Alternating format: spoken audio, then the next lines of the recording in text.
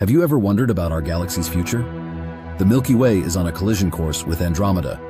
This gigantic event is both fascinating and inevitable.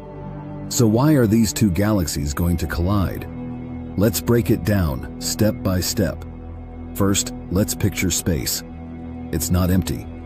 Galaxies are scattered all around. They move, sometimes coming together. Second, Milky Way and Andromeda are neighbors. They are only about 2.5 million light-years apart. That's closer than you think in cosmic terms. Third, galaxies aren't static. They are always moving due to gravity. Gravity pulls them closer over millions of years.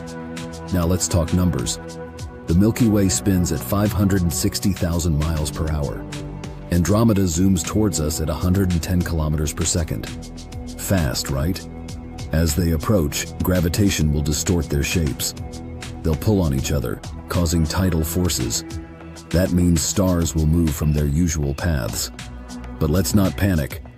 This collision won't happen for about 4.5 billion years. Yes, that's a long wait. When they do collide, it's not like a car crash. Most stars will pass by each other.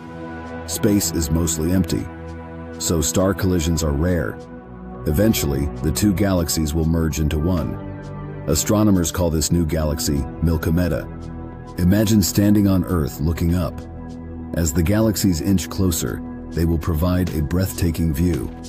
What if you're wondering about our solar system? Good question. Scientists think it might get shifted, but will remain intact. So why does this matter? Understanding these cosmic events helps us learn about the universe. To wrap it up, the Milky Way and Andromeda are destined to collide. It's a slow cosmic dance that offers us a glimpse into the future. Want to know more about galaxies? Subscribe and explore more exciting cosmic facts.